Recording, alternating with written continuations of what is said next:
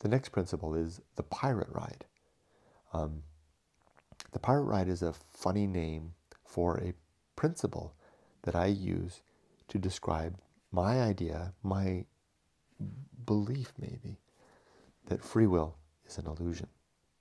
I came up with this funny title by virtue of my remembrance of a ride at Disneyland called the Pirates of the Caribbean, where as a boy I remember riding through on the little boat, watching the pirates, the animatronic robots, doing their thing, and in particular the two pirates that were having the fight across the water, the one on the barrel, going up and down, and the other taking the sharpshooter with a jug of rum, and they're bam, and they go up and bam, and the boat would go through the middle, right, and they'd be shooting across at each other.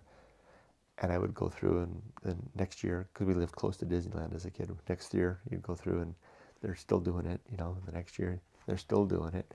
And then as an adult, this was like about 2 years ago, I took my family to Disneyland, and we went through and they're still doing it. And I was thinking to myself, that's us. I mean, okay, we're not creatures of routine like that, but we are programmed without any programmer.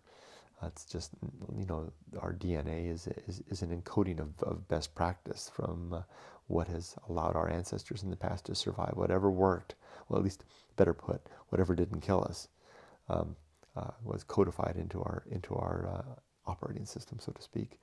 Again, I'm trespassing on words that make it sound like there might be a programmer or an operator or a God, but I don't think there is. These are,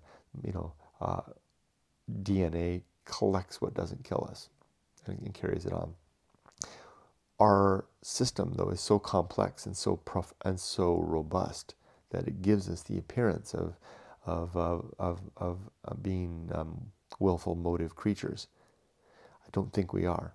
I think we are. We're definitely motive creatures, but we definitely have some will. But that will is prodded and pushed and poked at every side, at every moment, by everything that's happening about us, which in turn is impacted by everything happening about it. It extends all the way back to everything that's happening throughout the universe from the moment the Big Bang occurred.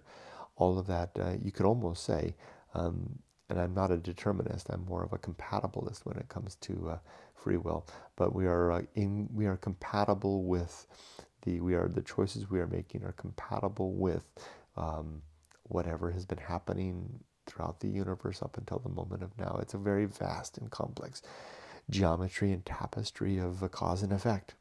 But whether I raised this hand just now or I raised that hand just now, the universe had a lot to say, maybe everything to say about how that went down. I can't prove this, but I believe it. I hold it on faith. And I'm ready and willing, eager maybe, to be disabused of this potential error.